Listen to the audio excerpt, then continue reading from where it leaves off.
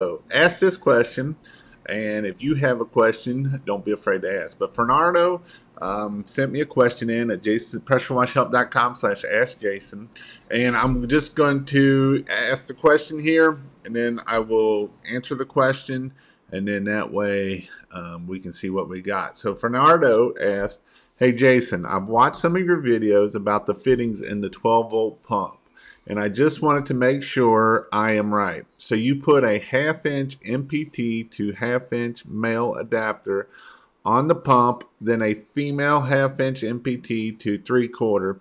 Then you put a 3/8 quick connect after that, and you just put your soft wash hose in right after that for your output." That is not 100% the way I'm reading that. Right here where you say this 3/8 quick connect would be actually a 3/4 quick connect. So if you go to, I'm going to go over here. So if you go to pressurewashhelp.com/roof cleaning setup, I have the video of kind of how to set up the pump and how I have it and everything. And if you go through, it talks about it, and then it has all the parts list here.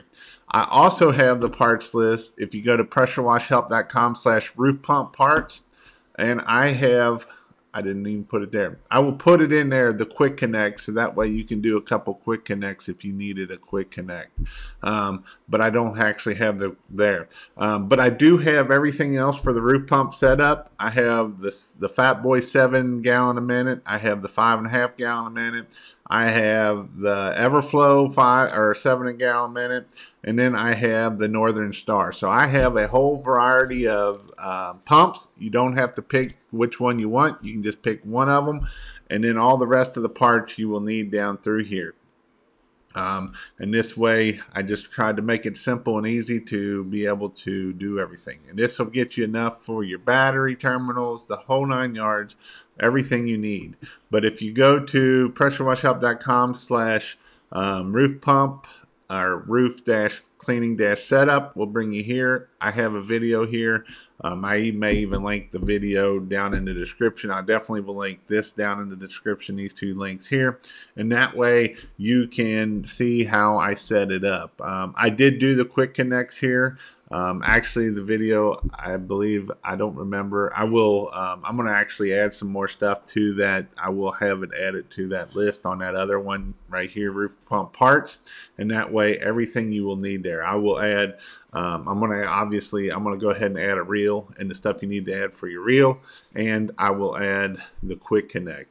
Again, you do not need a reel. If I add the quick connect, that's something that you can just wrap up somehow or another and try to manage to not have a big collaboration.